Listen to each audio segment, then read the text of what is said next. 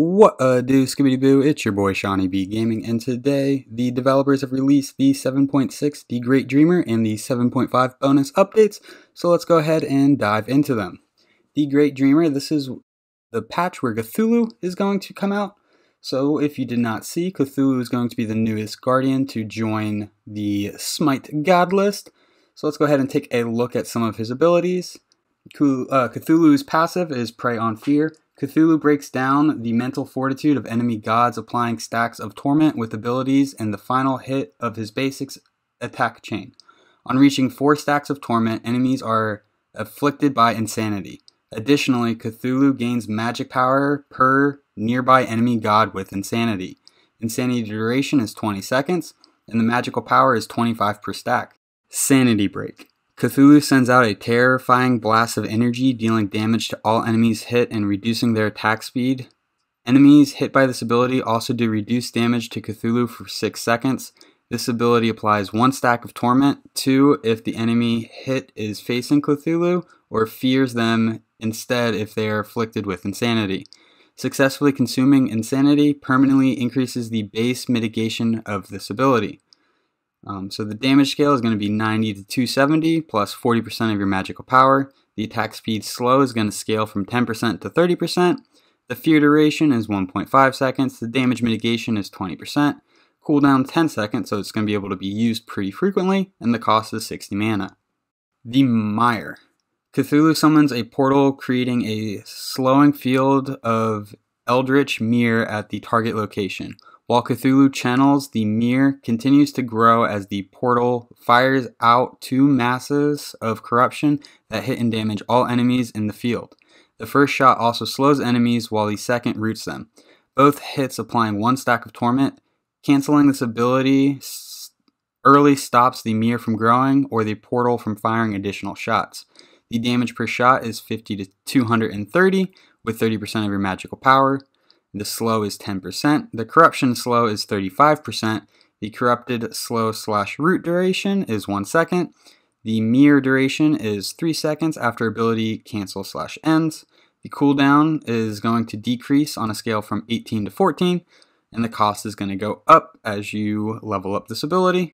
Rushing Terror. Cthulhu creates 2 twisting projectiles at his sides as he unfurls his wing and charge forward, damaging, stunning, and knocking away enemies hit. The projectiles follow at a slightly slower pace but travel further, damaging enemies as well. Enemies hit by Cthulhu or the projectiles gain 1 stack of Torment. The damage scales from 80 to 240 plus 40% of your magical power. The stun duration is 0.4 seconds. The projectile damage is 50 to 170 plus 20% of your magical power. Cooldown is 16 seconds, and the cost is going to scale from 60 to 80 as you level it up. Descend into Madness. So this is Cthulhu's ult. Cthulhu reveals his true form as he plunges the battlefield into Ryla while any enemies caught nearby are damaged. In this form, Cthulhu gains access to new abilities. Enemies near Cthulhu gain stacks of Torment, increasing in pace if they are facing him. Enemies also suffer the debuff effects of Sanity Break, causing them to deal less damage to Cthulhu. And then there is, I'm not even going to pretend to try to pronounce that, but the damage is going to scale from 160 to 340 plus 50% of your magical power. The max health is 30%. The duration is going to increase from 12 seconds to 16 seconds. The debuff radius is 50. Damage mitigation during intro is 80%. The cooldown is 100 seconds and the cost is 100. So these are some of the abilities in Cthulhu's ult. Sever. Cthulhu swipes down at the ground beneath him, creating 3 large projectiles. These projectiles damage enemies and apply a stacking protection reduction debuff. This ability does not proc item effects. The damage scales from 130 to 350 plus 30% of your magical power. The protection reduction is 3% stacking up to 5 times. The debuff duration is 5 seconds. Cooldown is 1 second. The cost is 0. The next ability is Devastate. Cthulhu fires a devastating blast of psychic energy that damages and knocks up enemies. The damage is going to scale from 140 to 280 plus 20% of your magical power. The cooldown is 5 seconds and it costs 60 to 80 mana. Transfuse. Cthulhu transfuses his own life force into an area around him, giving allies health, movement speed, and power. Enemies are also hit, taking more damage the closer they are to Cthulhu. This ability damages Cthulhu for 6% of his maximum health. If Cthulhu is below 20% health, this ability does not damage Cthulhu, but if all allies' effects are reduced by 50%. So the damage is going to go from 120 to 200 plus 20% of your magical power. Ally healing is going to be 14% max health. The power is going to scale from 20 to 40. Movement speed is 20%. Duration 3 seconds. Cooldown 6 seconds. Cost 70. So from all of this, it sounds like you're going to want to charge up Cthulhu. Get a little bit of the insanity stacking on the enemy. And then maybe ult. And then he just has a lot of things applying through all of his abilities. Let's go ahead and take a look at these skins that are coming up in the 7.6 patch. We have the Sin of Greed Fafnir, and this kind of looks like a Hun Bats just from the beginning. Let's go ahead and play the audio. Slay the minions, get their gold, then crush their gods. Fun Apocalypse Hachiman. This one looks pretty cool. For every person I slay, I take something of theirs to keep as a trophy of my victory. Miss Senshi Bologna is next. What does our club hunt, you ask? Ghouls, demons, monsters? The bigger the better. Then we have the Striking Machina Ymir. I love this skin. I have existed with a single purpose: aid and protect. Nautical Legionnaire Achilles. I am royalty, and they best show me the respect I deserve. And I think the best skin of this patch, the Freedom Retriever Anubis. Do you smell that? Smells like this battle needs a bold, daring, and super cute leader. And then we have the Presidential Punisher Yanis with Abraham Lincoln's head. Heed my warning. The dead shall not die in vain. The Cosmic Horror Cthulhu. Sleeping under the water, descending from the sky, lingering in the minds of the mortals. I wait, I watch, I hunger. So that was a long voice line. Next is the Ascended Cthulhu.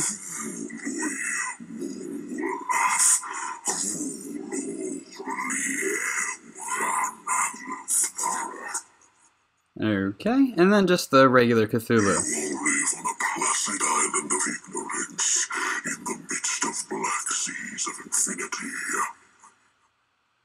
So the bonus balance, which we will get to after we finish the 7.6 balance, is going to come out on June 2nd, and then the 7.6 balance is going to come out 2 weeks after that on June 16th.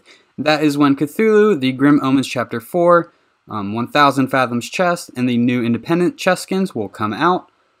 And then on June 30th, the bonus balance for 7.6 will arrive.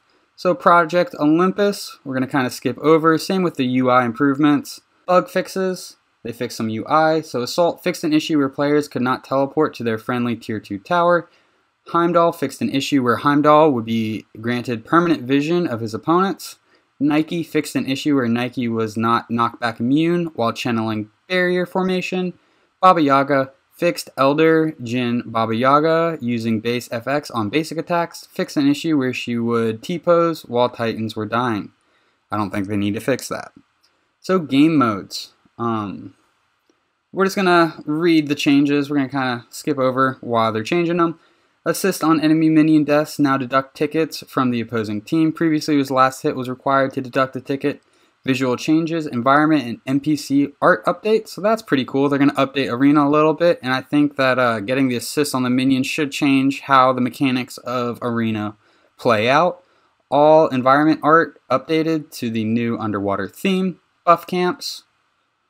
Order, the abyssal minions and minotaurs, and then the chaos, the cosmic minions and minotaurs. Okay, so they're kind of redoing Arena around Cthulhu. Duel, they are going to reduce the level factor in respawn timers by 50%, increase match time factor by 30%, capped maximum respawn time to 45 seconds, I don't play much Duel, but these sound like some interesting changes that should make it a little bit more competitive. Conquest, this might be worth reading. In conjunction with some big changes to solo lane itemizations, we are increasing the impact that Totem of Coup has. This update and likely more updates in the future will come to incentivize aggression in the solo lane, and Totem is a key way of rewarding that type of play. Increased Totem-wide gold bonus from 20 to 25. Ooh, 5 extra gold. So they're changing Warrior's Blessing, which is pretty big. This item has been a staple item in the solo lane for a long time, and it's been reduced in the past, but it's still the go-to. So now it no longer provides 3 flat damage reduction, now provides 10 magic and physical protections, and that's not as good as the flat damage reduction in most situations. Decreased health and mana heal from 40 to 25, so that's pretty big nerf. When the health and mana heal trigger, the target hit will take 25 true damage. This damage occurs only 1 per ability. So 25 true damage, that should kind of make it a little bit more smacky. You can do some relevant damage to the enemy pretty early on. And then the Evolved Warrior's Blessing has been adjusted to match the changes made to Warrior's Blessing. Baron's Brew. Health and mana chalices underwent a change, allowing their duration to stack, with some failsafes built into the fountain to prevent abuse. Baron's Brew functions similar to these items, but works on the old system. Baron's Brew will now match the health and mana chalices. Baron's Brew now stacks in duration, but it is cleansed upon entering the fountain. This behavior matches health and mana chalices. So the Katana. Junglers often come in 2 varieties. Those focus on rushing early penetration and power, while the others want to rush basic attack focused items. We want to make sure that there is a 650 cost choice for both. Katana builds into core basic attack focused items like Hasten Katana and the next item below, Golden Blade.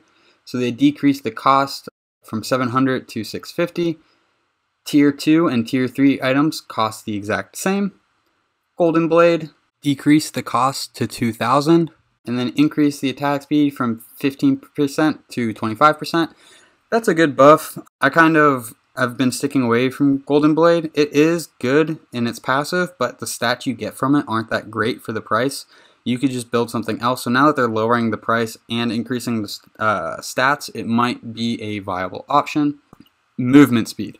Movement speed can be a fun but powerful stat. When it becomes too easy to stack and build, it can disrupt the pacing of not only rotating around the map, but combat pacing. We began seeing a rise in builds utilizing these items together, pushing the boundary on what an always-on movement speed boost should be. We are taking the edge off a select few items to keep these builds from falling into the meme or frustration stages. So Traveler's Shoes is getting decreased from 25% movement speed to 22%. Talari's Boot is seeing the same nerf. The Winged Blade is getting the decreased movement speed from 10 to 7. Relic Dagger, 10 to 7. Toxic Blade, 10 to 7. And then Witch Blade is 10 to 7. So everything on that tree that was giving you 10% movement speed is only going to give you 7% movement speed. And now to the God changes. So Amu's and Cab fixed an issue that listed bees as doing 5 base damage. It is actually doing 9. And then for Hive, they decreased the cooldown from 14 seconds to 12 seconds, so you'll be able to put more hives up. Swarm, the increased scaling from 70% to 80%. This is a big change. AMC has great early game pressure, and you can kind of build him ability based because his 1 smacks so hard. And then they're actually increasing the power scaling on his 2. I'm sorry, I said 1. So this is a pretty big change. It should make AMC a stronger candidate in the early game. Up next is Baba Yaga. Creeping Cabin fixed an issue where players were not colliding with the cabin. This is intent. Player movement should be blocked to prevent hiding in the cabin at all times, but projectiles should pass right through them. Baba Yaga is immune to backpedal and strafe penalties while inside her cabin. Blast Off now has knockback immunity and damage reduction during the pre-fire animation, So kind of some more fixes to Baba Yaga bugs, and small buff in the fact that she's now knockback immune in her 3. Chronos, general, increased basic attack projectile speed from 100 to 110.